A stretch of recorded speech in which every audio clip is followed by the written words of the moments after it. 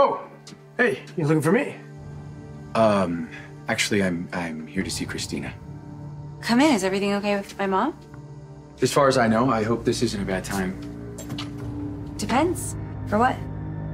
I need to ask you a few questions. Your time, this won't take long.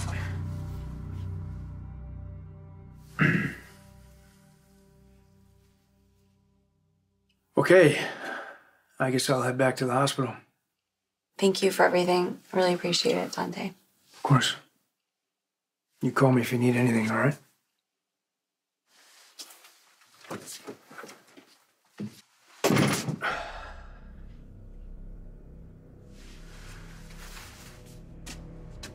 Hey, give me a call when you can. It's about Christina. She's about to do something she shouldn't. Before we start, I just need to make one thing clear. Okay. You can ask me anything you want to about my mother, but I will tell you right now, she's innocent. She did not commit this crime.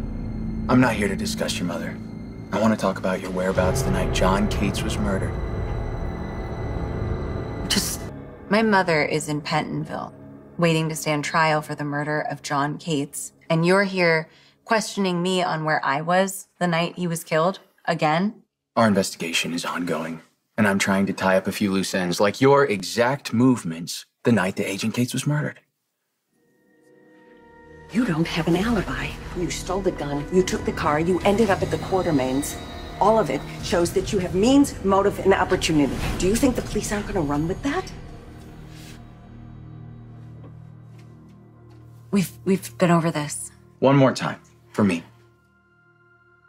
Look, I'm realizing now I was suffering postpartum depression, and I was consumed with grief at the time. I'm very sorry for your loss. I understand how grief can take over. Of course, your father. So, what'd you do?